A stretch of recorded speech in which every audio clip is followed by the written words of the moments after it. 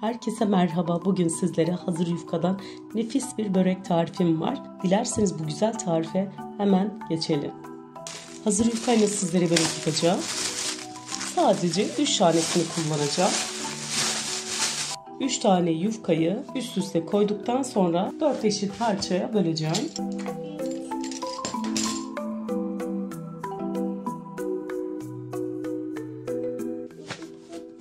Bu şekilde büyük üçgenleri hazırladık, kenara alıyorum.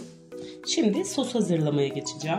1 çay bardağı süt, yarım çay bardağı sıvı yağ, 1 tane yumurta.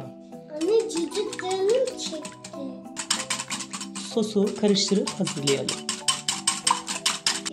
Sos hazırladıktan sonra kenara alıyorum. Hazırlamış olduğum üçgen yufkalarını şimdi böreği yapacağım. Kesmiş olduğumuz üçgenlerin üzerine hazırlamış olduğum sostan sürüyorum.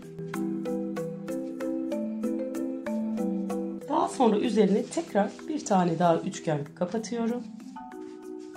Tekrar aynı sostan sürüyorum. Hiç vaktinizi almadan hemen hazırlayacağınız nefis bir börek tarifi arkadaşlar. Bu şekilde sarmaya başlıyorum.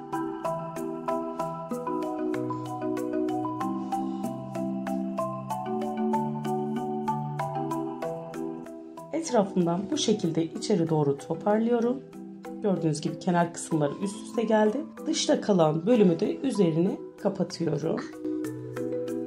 Bu şekilde kapattıktan sonra içerisine toplamda bu börek için arkadaşlar ben 100 gram rendelenmiş kaşar peyniri kullandım. İçerisine kaşar peynir koyuyorum ve 100 gram da sucuk kullandım. Şu şekilde yakında göstereyim. İnanılmaz lezzetli ve pratik bir börek tarifi arkadaşlar. Bütün böreklerimi bu şekilde hazırlayıp kenara alacağım. Son olarak kalan peynirimizi de tekrar üzerine serpiştirelim. Canım annem seni çok seviyor. Son olarak kenar kısımlarına bir tane yumurta sarısı süreceğim. Yumurta sarısı sürdükten sonra kenar kısımlarına da çörek otu serpiyorum.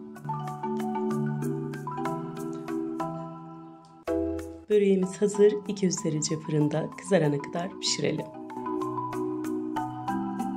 Böreğimiz fırından çıktı. Gördüğünüz gibi çok güzel görünüyor. Oldukça pratik olan ve inanılmaz lezzetli olan bu böreği sizler de evinizde çok rahat bir şekilde yapabilirsiniz.